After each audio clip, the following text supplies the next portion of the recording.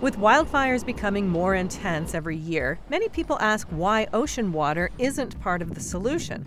After all, there's no shortage of it. But it turns out using salt water to fight fires isn't as simple as it sounds. First, there's the issue of corrosion.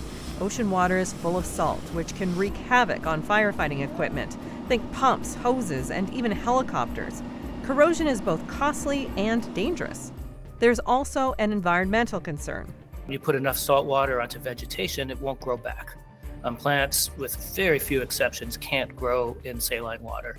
It could also get into rivers and streams. All of this may then impact wildlife. Anything that eats plants or plant material is going to be impacted, so there will be downstream consequences on birds and deer and animal life.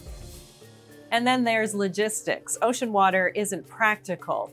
Many wildfires happen away from the coast, and some are in remote areas. Transporting ocean water to these locations would be cumbersome and complex in a time where speed is crucial.